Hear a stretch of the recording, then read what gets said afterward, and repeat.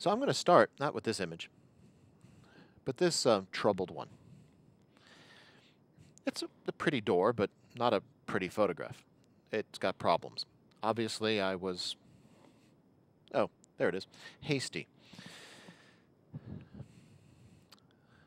It's photographed a little crookedly, in fact, in several ways, aiming up, tilted a little bit. You see the stairway, obviously, along the bottom there is not looking too good. And so one of the first things I like to do is if I need to crop or straighten, I like to, well, get that out of the way as soon as possible. Crop. I clicked on the crop overlay tool. And yes, if I hover over it, I get to see a key that I could tap to bring me there. Of course, R stands for crop. Look at the cursor as you move into the interface. It's now inviting me to rotate the image. And indeed, it's rotating the image, not the crop, as it would in Photoshop. And as you can see, you could get kind of crazy. And it's trying to maintain the aspect ratio of the original right now. How do I know that? I just looked over here on the right-hand side, and I notice it says original right there. So if I wanted to let it just go wild, I could choose custom, or if I had a particular aspect ratio in mind, I could keep that. All very sweet. I can adjust the angle via this. Or if there's a landmark, a clear horizon or a vertical that I needed to establish as perfectly vertical, that is not just a cute little icon.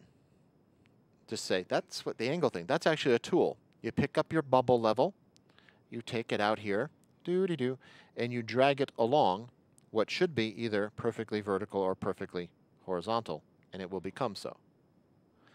I love that.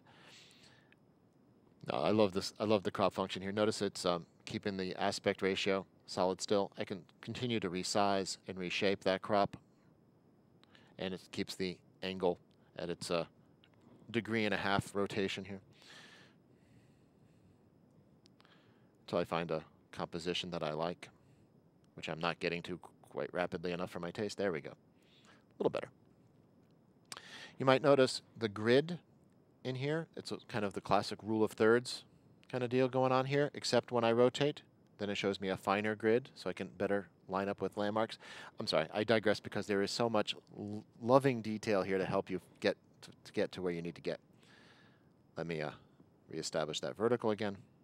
There we go. Sweet. And when you're done cropping, you got this drawer slid out over your other panels to kind of hopefully remind you that you're in the midst of this cropping thing. You're in the midst of cropping.